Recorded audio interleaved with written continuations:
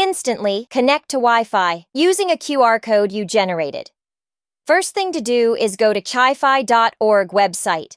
Then enter the SSID name, encryption type, and the password of your Wi-Fi.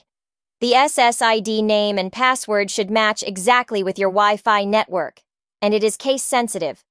You can ignore the hidden checkbox as it does nothing for me. Once done, click Generate. You now have the QR code. You can then snip this, put it in a document, and then print it out. You can put the printout in your living room or somewhere. And when guest comes in and asks for your Wi-Fi password, just let them open their Wi-Fi settings. Choose the Scan QR code option and let them scan your printout.